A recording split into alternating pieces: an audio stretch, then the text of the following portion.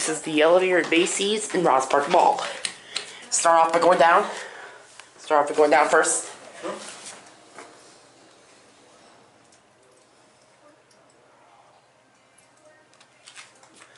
Westinghouse AE.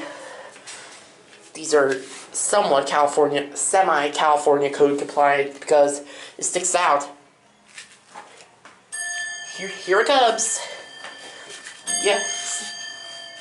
Oh, you put EPCO chimes in this one with the dinner bell. Pretty epic combination. Let's get on. Let's head down to one. Has a relay controller. Here we go. Doors are bouncy.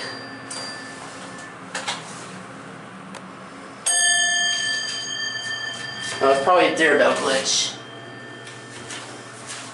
We're going to go up to 3.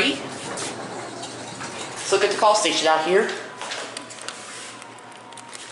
There's the machine room. Let's get on before it closes. Door open does not work.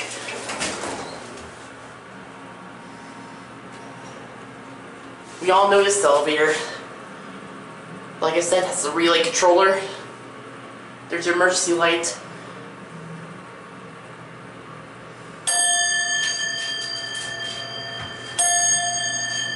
Oh, has an electronic bell. Let's go back down to 2. Door close button does not work. A fire service.